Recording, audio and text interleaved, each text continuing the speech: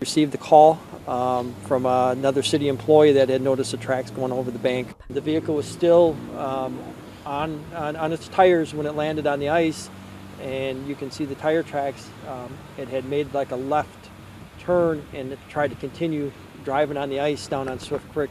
Went a short distance and fell through the ice. Where the vehicle went through there was about 3 inches. Swift Creek has a lot of current through it, which does not put a lot of ice on, and this vehicle was kind of in the middle of the creek, and at this point there was one person recovered in the vehicle once it was removed from the ice. And that person is deceased.